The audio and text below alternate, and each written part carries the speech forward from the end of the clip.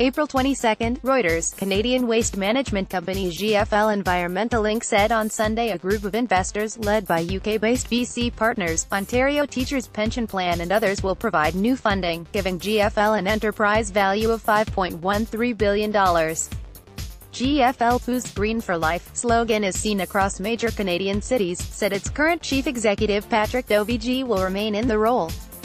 Dovigi will also maintain his ownership in the company, while the new investors will acquire the interests of current partners including funds managed or associated with HPS Investment Partners, Macquarie Infrastructure Partners III and Hawthorne Equity Partners. BC Partners and Ontario Teachers tick all the boxes for us at GFL, Dovigi said in a statement. Reuters reported in November that GFL was seeking to raise as much as $1 billion, $783.9 million, in an initial public offering. Our BC Capital Markets, CIBC World Markets Inc., Goldman Sachs, Scotiabank acted as financial advisor to BC Partners in Canada with Citi in the United States.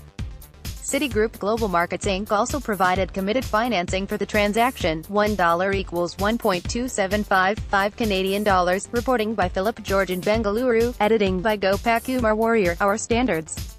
The Thomson Reuters Trust.